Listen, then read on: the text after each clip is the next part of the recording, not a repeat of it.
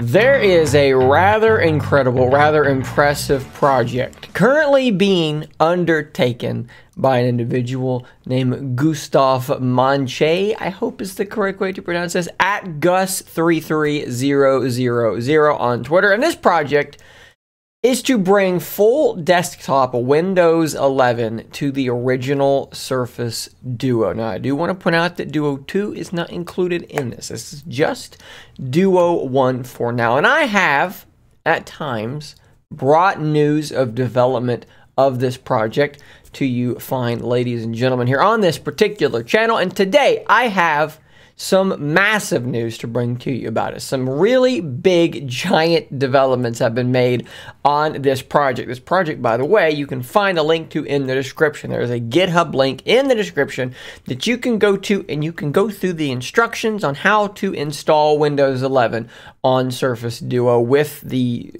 developments I'm about to show you. You may be inclined to wish to do so. We're going to talk after I talk about all the new stuff, the new crazy stuff going on, exactly why maybe you should, maybe you shouldn't. We're going to kind of talk about that briefly. But for now, without further ado, let's talk about what's been going on. So on Surface Duo running Windows 11, there have been several big problems with this because there's just issues with getting this thing ported, right? We don't have the touchscreen working. We don't necessarily have the LTE working, the cellular connectivity. Now, there's a lot of things you got to get working for this to be a thing that's going to function, right? And one of the big things that was not working was a really important one for Surface Duo, and that is the two screens. Only one screen, the left screen, was functional. So then, just the other day, Gus sends out this tweet and he just says, "It's happening." And what you see here is you see that left screen on, but you see the right screen kind of trying to do something. That was progress. And a lot of us went, oh, wow, he is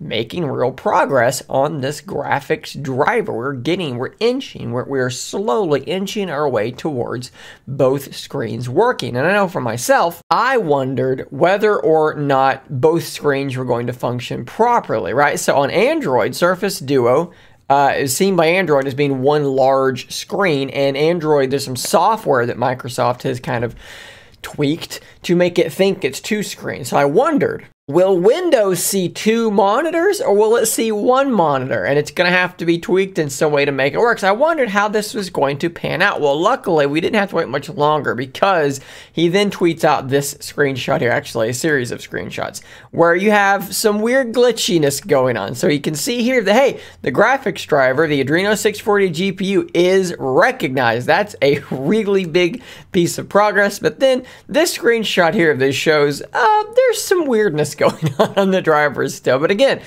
another update, and then there's more updates coming. So then he tweets this, and this is the one that I was like, wow, okay, we've really gotten somewhere, because this is just a screenshot of both Duo screens, and what you see here is you see it acting as if it is two discrete monitors. You have a start menu here and a start menu here. And then, of course, he's pointing out that the snap menus, the little snap layout is, as he put it, cursed. Definitely not behaving the way you would expect it to. It wants to snap them vertically. It's a little odd looking, but hey, maybe that's actually what you do want. I'd love to see snap layouts like that kind of on Duo currently on Android. I'd love to be able to multi-window within a screen. I don't know if I would use it, but it'd be cool to have it at least, Microsoft. But there you go. There's Duo, Windows 11, both screens functioning. And if you think that that's all that we've got here, you're wrong. There are more tweets. There's more information. So let's go to the next one. Here we have hitting that, I think it's Windows tab. And you can see here that it is recognizing desktop 1 and desktop number 2. And you've got the different apps floating there. Let's go to the next picture. And you can see here, two different apps running. Calculator on one screen and Photos, I think, on the other screen. So having two apps, just like you do on Duo with Android here on Windows 11. This is really, really good. Here's a video that he went ahead and posted where he's showing there's some glitchiness, but that this is working. You see some of the drivers, some of the graphics driver glitchiness going on there, which is, you know, look, that's not super, super unexpected, but let's just kind of watch through this. Here's the settings again, some weirdness going on there, some strange graphics driver glitchiness, but this is still really early, and this is stuff he's probably going to be able to iron iron out relatively quickly. He opens up the file browser, and look at that. He's dragging it back and forth across the two monitors, just like you would do on a dual monitor setup. And he's allowing the snap window, the snap assist menu to full screen those apps on different screens. This is behaving far, far better than personally I ever expected it to behave. I mean,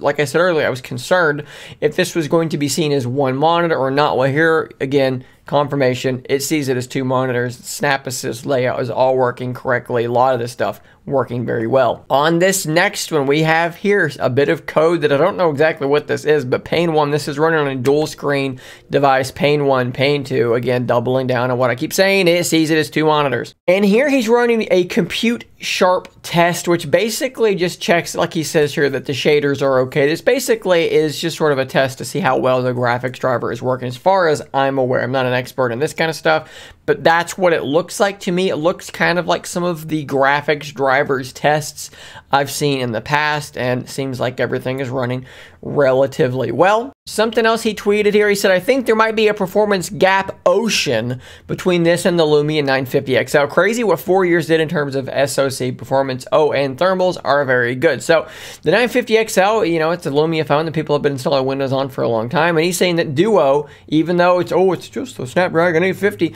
4 years of performance improvement is a big deal. So he's saying Duo is probably running Windows 11 far better than the Lumia 950 XL ever thought about running. And then he also tweeted one more thing, which I'm going to sort of point out here before we talk about some stuff more deeply. After this bit here, he said, you know what OS we're trying next? And then, of course, he didn't respond. Everyone is speculating. Of course, we do not know what OS we're going to try next, but there's many that are possible. You could do any form of Windows. Hell, we know this is the very same person who helped Zach Bowden get Andromeda OS running on a Lumia 950 already. So perhaps it's time to port Andromeda OS to Duo and see what Duo was going to be had Microsoft kind of carried out their vision, that whiteboard, the notepad style OS that they were building. Perhaps that's what he's hinting at. I really don't know. We can speculate all you want in the comments down below. But all that being said, what does it mean? Is this something that you guys should be excitedly looking to install on your device currently? I would say that while I am pleasantly surprised at how well this is already working, and I will admit that it is much more functional in appearance than what I expected it to be, right? So being able to run two apps side by side is working already much better than I thought that it might at this stage in development. I will fully admit that. The fact that we do not have touchscreen functioning, the fact that he's having to use a Bluetooth mouse to move things around, I don't think that we're quite there yet. We're going to need the touch working, and personally, I'm going to need to see, confirmation that cellular is working, that phone mode is working. I believe he has stated that closing the thing is shutting the screen off. I think I remember him tweeting that, but I'm not 100% sure. There's just a lot of things that still need to be done. Is the gyroscope working? There's all these things that you don't really think about when you talk about porting an entire OS over to a device like this. You're starting from the ground up. You gotta make sure everything works. And if there's not a driver for the graphics system, which is the case, you got to make one. You got to figure something out, and he's doing a lot of work, and he's doing a phenomenal job, and I cannot wait to see where this goes. But is it something to install right now? No, probably not. Now let's jump ahead a little bit, and let's say that it gets there. Touch is working, cellular's working, rotation's working, phone mode's working, everything's good. Is it something I could see myself daily driving? Taking my SIM out of my Duo 2 and putting it into that to try it for a while. I won't rule out trying it, but I still think that my general feeling about this still holds up. If it can dual boot and I can go back and forth, that's going to be even better. I believe that's the case. The idea of just running Windows 11 as my mobile device operating system exclusively is not something I could see doing, because I think about, what do I do on Windows 11? What do I use Windows 11 for? Well, I use it to film this video. I use it to edit this video, I use it to play games, and I use it to browse the web. Okay, am I gonna film on my Duo? No. Am I going to open up my video editor? Am I going to open up Filmora or DaVinci Resolve and edit it? No, I'm not going to do that either. Am I going to game on it? Well, no, because there's really not going to be many games it's going to be able to run. In fact, the games I would want to play on my Surface Duo are on Android, not on Windows. So, you know, the idea would be, so yeah, you can have like 2 windows of internet browsers, like Edge on both screens. You can have Twitter and Reddit or whatever and do everything through your web browser. You could just kind of web app your way through and get a lot of stuff done that way. But like, I could do that here. I could do that here on Android, probably already better than I could on Windows 11. So I don't think that this is one of these projects that I'm going to look at and be like, wow, they've made Duo better.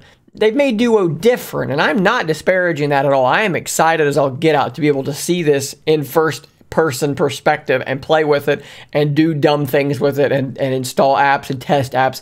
That's going to be an absolute blast. And once it's where I think I can do it and I can start installing programs and testing them and bringing that content to you, I will definitely be doing that. But do I think that this is like, oh, let's throw out Android and just do this? No, I don't think that we're quite ever going to be there either, because there are just too many limitations with running full Windows on a mobile device. You're going to lose all your apps, all the, like, you're going to edit a video on it. Okay, let's install DaVinci Resolve, and then let's install CapCut or like a mobile video editor, and you tell me which one's going to be the better experience on a mobile device, because I'm going to tell you that the one made for mobile devices is going to be a better experience than the one that wasn't. And that's kind of my point here. So I am extremely excited. Cannot wait to see what does come next. I will keep you guys updated as more news does drop. And until then, do me a favor and stay nerdy, my friends.